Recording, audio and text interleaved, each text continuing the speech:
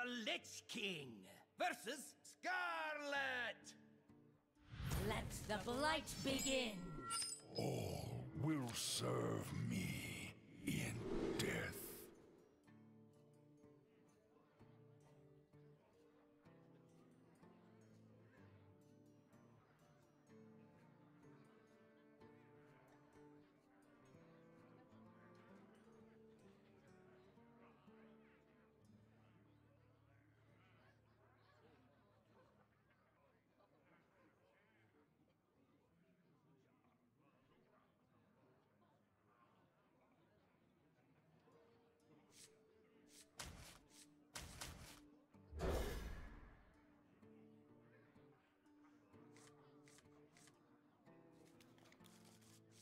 Or in the room, into the hallway, she grabbed fresh linens off of a cart, and then she turned back around and went back into Tatike's room, except now Tatike was not in his bed.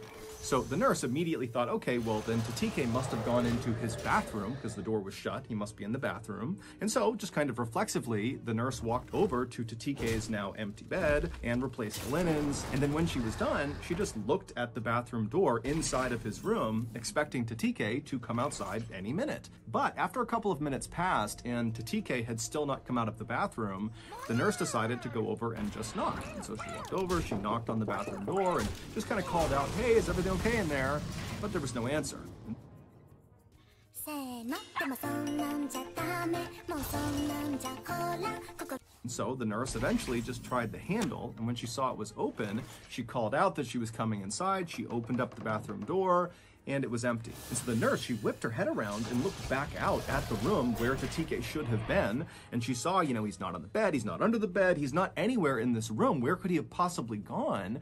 And she's thinking to herself, the only door out of this room is into the hallway, the same door that she had used to go out and get the linens. And if somehow Tatike had ran out of that door in the few seconds that her back was turned from Tatike, she certainly would have heard him or seen him. Because again, she was right outside the door and only outside of his room for a couple of seconds.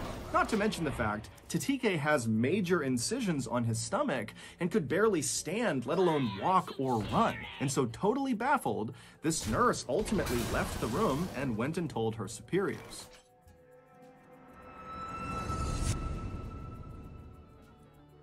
Thank you to BetterHelp for sponsoring today's video. In 2017, I left the military and pretty much right away, I fell apart. The military had provided a lot of structure in my life, and so suddenly not having that structure made me feel like I was lost. Pretty soon, I began resenting all the people around me just because they seemed happy and I wasn't. I sort of figured that these feelings of resentment and unhappiness would just kind of go away on their own, but they didn't.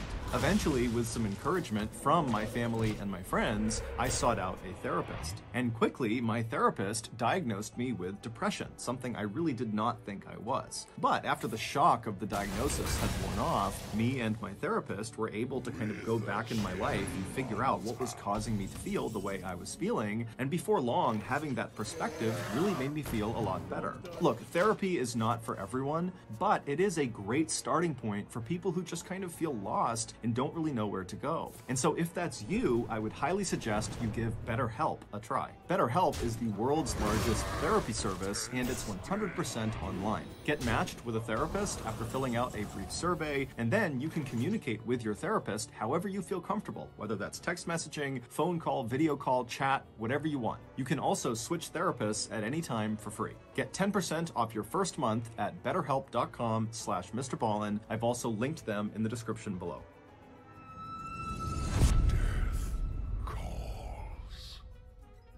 This hospital would immediately begin looking for Tatike on the grounds of the hospital, but they would do it kind of quietly. They wouldn't call Tatike's family to tell them that, hey, we can't find him, nor would they call police. And some have speculated that either one, the hospital did not think this was an emergency and they would quickly find Tatike and that everything would be fine, or two, the hospital was just so embarrassed at the idea that they lost a patient, they didn't want anyone to know, and so that's why they didn't tell anyone. Regardless, the hospital would search for Tatike all day on the 5th, the day he went missing, and they wouldn't find him. And then the next day, the 6th, the hospital again would spend the entire day quietly searching everywhere in the hospital but they wouldn't find him again. And so finally on the next day, the 7th, so 48 hours after Tatike had kind of vanished inside of his room, the hospital would reach out to Tatike's family and they would say to them, "Hey, is Tatike home with you guys?" And the family was like, "No, he's supposed to be with you." And so the hospital would say, "Well, you know, he left 2 days ago, so we don't know where he is." And so Tatike's family is horrified, not only that they were totally left in the dark, but they would find out over the course of this conversation that the hospital had not even contacted the police yet. And so the family, they reached out to the police, and then later that day, the family would meet the police at the Stellenbosch hospital, and then a very public search of the property would ensue to look for Tatike. However, again, no one could find him. Authorities would continue to search both the hospital and also the neighboring area outside of the hospital over the next couple of days, but after they continued to find absolutely nothing, the search began to wind down. And so Tatike's devastated family was left with absolutely no idea what to think or what to do. Fast forward to October 20th, so 15 days after Tatike had gone missing. And on this day, the 20th, there was a construction crew at this hospital in Stellenbosch doing some renovations. And at some point on this day, one of the workers had to climb into the ceiling of one of the floors of this hospital. Now, the space above the ceiling is this tight, cramped space, almost like an attic. It's very big and wide. It's like the whole length of that floor. And really the only people that would ever go into the ceiling are construction workers or other authorized personnel that needed to do work. It's not a place that the public would ever go into. But when one of these workers went up into the ceiling, 你的持股档数过多，你要做换股操作，你只有来找我才有办法解决这个问题。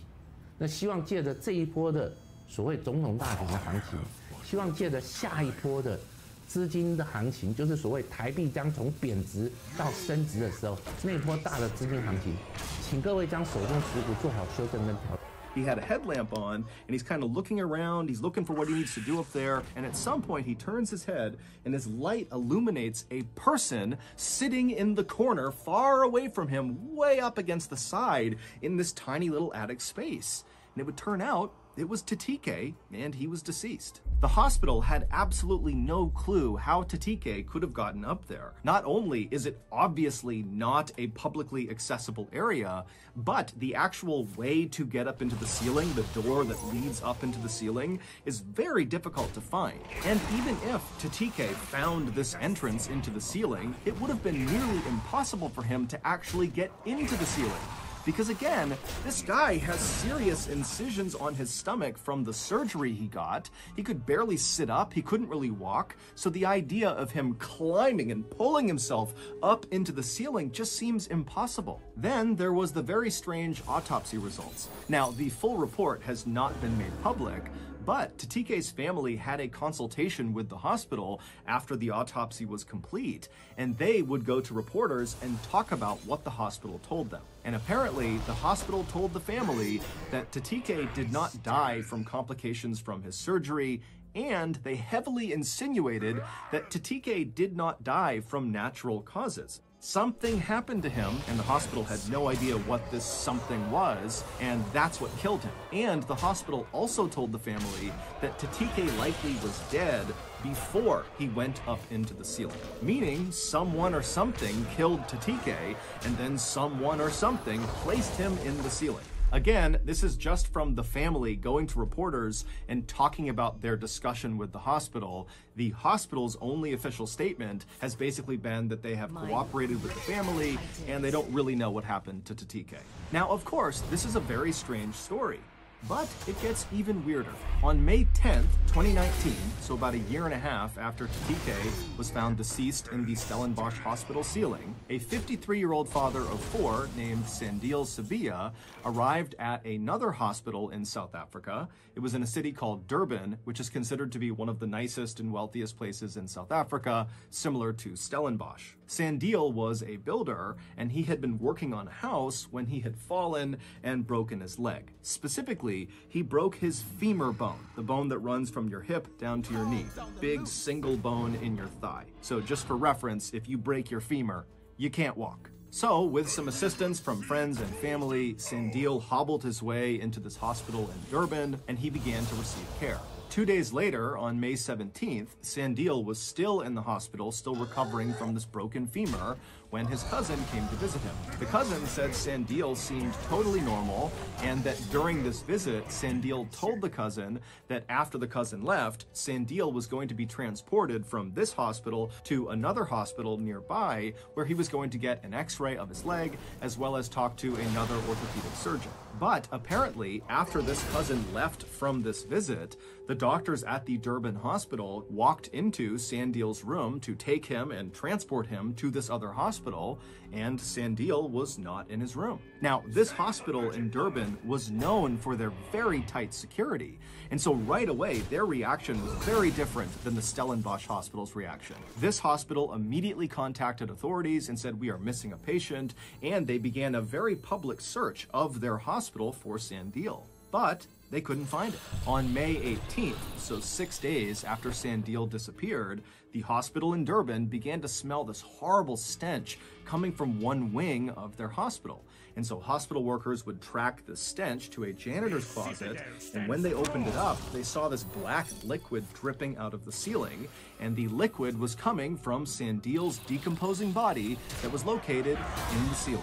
Sandil's autopsy would be carried out very quickly. However, the results of that autopsy have never been made public, and Sandil's family has not commented on the results of this autopsy. As of today, all we know is that within a 2-year period, 2 seemingly ordinary South African men, who both could either not walk at all or who could barely walk because of their physical injuries, somehow snuck out of their hospital rooms totally undetected by staff and then wound up dead in the hospital ceiling. Some say the men really did somehow sneak out of their own accord and decided to go into the ceiling, and that's what happened. Others say both men were murdered and then placed into the ceiling, and still others think these 2 cases are the best examples of something called spontaneous teleportation, which is the hypothetical phenomenon where a human suddenly disappears and then almost instantaneously reappears in another location. But for now, there is no official explanation, so those are all just theories. And so it's up to you to decide what you believe. So that's going to do it. If you got something out of today's story and you haven't done this already, please put coyote urine in the like button's apple juice. Also, please subscribe to our channel and turn on all notifications so you don't miss any of our weekly uploads. We have a podcast called the Mr. Ballin Podcast that puts out brand new podcast exclusive stories on Monday mornings, and on Thursday mornings, we upload remastered audio of our best YouTube videos. Again, it's called the Mr. Ballin Podcast, and it is available exclusively on Amazon Music. Consider donating to our charity called the Mr. Ballin Foundation. It provides support to victims of violent crime as well as their families. Monthly donors to the Mr. Ballin Foundation Honor Them Society will receive free gifts and exclusive invites to special live events. Go to mrballin.foundation and click on Get Involved to join the Honor Them Society today. We have 2 additional YouTube channels. One is called Mr. Ballin Shorts. The other is called Mr. Ballin en Espanol. We post near daily content on Facebook, Snapchat, and TikTok. All of those pages are just called Mr. Ballin. If you want to get in touch with me, please follow me on any major social media platform and then send me a direct message. My username is @MrBallin, and I really do read the majority of my DMs. Check out our merch at shopmrballin.com, and if you have a story suggestion, please submit it to our subreddit just called Mr. Ballin. It's linked in the description below. So, whether I see you on Twitter, Instagram, TikTok, Reddit, YouTube, Facebook, other YouTube channels, the podcast, wherever, just know that I really appreciate your support, and until next time, that's gonna do it. See ya. 纸包美味，酱香浓郁，必胜客 Mi Box 多小盒，纸包饭新口味上市。In order to appreciate today's story, I actually have to give something away right now, and that is the main character survives. The reason I have to tell you that is because during this story, there is a really intense event that happens, and I use really specific descriptions for how something looked, how something felt, how something smelled, and if you didn't know I was pulling that from the survivor who lived to tell the tale, you might think I was just making it up, but I'm not. But before we get into that story, if you're a fan of the strange, dark, and mysterious delivered in story format, then you come to the right place because that's all we do, and we upload once a week. So, if that's of interest to you, the next time the like button asks you to pick up some cereal for them, say yes, and then go to the store and buy the big single biscuit shredded wheat cereal. Also, please subscribe to our channel and turn on all notifications so you don't miss any of our weekly uploads. Okay, let's get into today's story.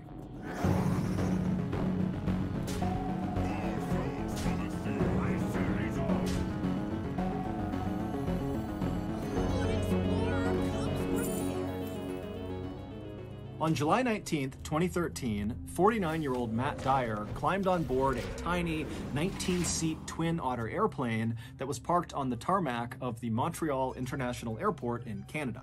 Matt was about to take off on the first of 2 flights that would take him and 7 other adventurous people deep into one of the most remote and wild regions in North America. For Matt, this trip was going to be the most amazing journey of his life. He had seen the ad for this 2-week-long expedition about a year earlier when he was looking through a magazine put out by an environmental organization called the Sierra Club.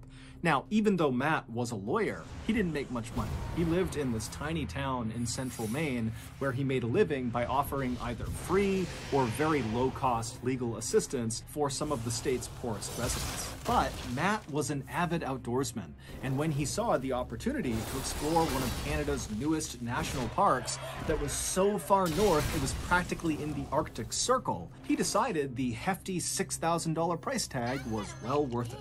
2.5 hours later, after flying over 900 miles due north away from the airport in Montreal, the Twin Otter airplane that Matt and the others were riding on touched down on a narrow gravel landing strip situated between this huge forest on a mountainside and a river on the other side. After climbing off the plane with all of their equipment, Matt and the 7 others hustled their way over to this stretch of flimsy plywood buildings that lined the runway. These buildings and this entire area they were in was not a part of this new national park they were going to. This was like their staging area to prepare and get ready before catching another flight that would bring them into the park. And so Matt and the 7 other people he was with, which included the 2 trip leaders from the Sierra Club, they would stay at this temporary base camp for the next couple of days, going over their hiking routes and talking about emergency procedures and protocols. And then after those 2 days were up, the group felt like they were ready. And so the group packed up all their things and they boarded the tiny float plane out on the water that would take them to their final destination, this new Canadian national park, better known as the Torngat Mountains. 45 minutes later, the pilot of the float plane began to descend through the clouds to make their landing on a little water inlet. And as the pilot did that, Matt and the 7 others were able to look out the window and actually see the Torngat Mountains for the first time. Now, all of them had seen dozens and dozens of pictures of this area, but seeing it for the first time in person was still shocking. The area looks like an alien planet. The wilderness in and around the Torngats is not the same kind of wilderness we think of when we think about going hiking in the forest or going camping or something. No, the wilderness in the Torngats is primordial. It's like you're looking out at a place from the very beginning of time, like dinosaurs should be walking around this area. As far as Matt could see, in any direction were these huge, jagged mountains that had been carved out of the earth by glaciers hundreds of thousands of years ago. And those same glaciers had created hundreds of waterways between the mountains called fjords that almost looked like blue-veined fingers. And even from high up in the plane, Matt could look down and the water of these fjords were so clear that he could see these speckled backs of brown trout swimming beneath the surface. But while this landscape was undoubtedly spectacularly beautiful and pristine and totally incredible, it was equal parts unwelcoming to people. There are no roads in the Torngats, there's no campsites, there's no facilities, there's no internet, there's no cell phone, and the weather is unbelievably harsh. It's freezing cold and wet most of the time, and then even when it's a little bit warm and a little bit nice there, the weather can change in an instant and become freezing cold and wet all over again. And so, as such, the handful of visitors that go into this area every year are expected to be 100% self-reliant, because this really is one of the most dangerous wild regions in the world. But for Matt, as he looked out his window and surveyed this landscape, he wasn't second-guessing his decision to go into this hostile environment. No.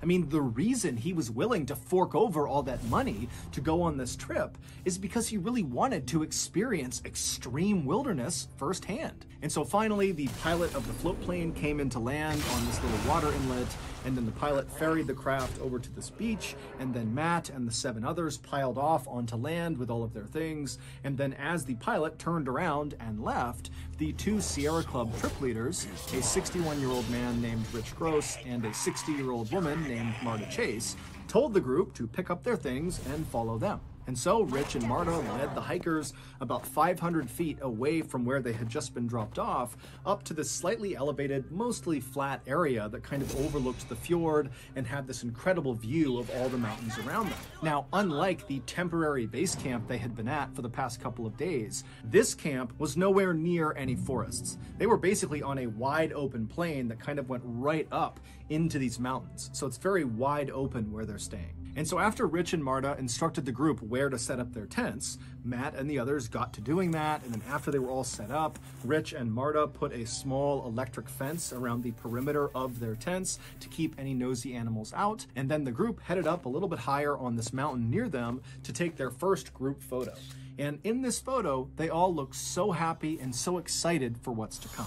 And over the next couple of days, their trip would go exactly to plan. During the daytime hours, they would hike all of their pre-planned hiking routes all over the mountains and down near the water, and at night they would eat their food and drink fresh water from the fjord and swap stories from back home. But their perfect trip was about to become a nightmare. I am low on cards. Out of cards. I've been married to my wife, Amanda, for nearly 12 years. And I just love her so much. She's so thoughtful, so kind, an amazing mother. And so this Christmas, I wanted to get her something extra special to show her how much I care. And what's more special than a pet, middle-aged, rabid skunk? And so me and old Lungy hopped on my nuclear-powered laptop and began slapping away at the keys to navigate to an online vendor that sold rab skunks. But as soon as I clicked on the link, www.weselllrabidskunksandalsopudding.com, I knew I had made a terrible mistake. That website was riddled with malware, and so immediately my laptop began to melt down and literally exploded. Luckily, Lungy shielded me from the blast, and then after the nuclear winter had subsided, Lungy put on... And then after the nuclear winter had subsided, Lungy put on his traditional gakti and he said, Lopeta uden drayekeshen, ayutaninen, rokeshta roidi NordVPN, which of course in Finnish means, stop causing nuclear explosions. Sign up for NordVPN. A VPN, or virtual private network, is a service that keeps you safe while you browse the internet. And NordVPN is the brand name in the space. Not only will NordVPN keep all of your information safely behind their wall of next-generation encryption, but also, most importantly, they will block malware hosting websites along with annoying ads and botnet control. So, if you're tired of your Christmas shopping turning into nuclear explosions, then take Lungy's advice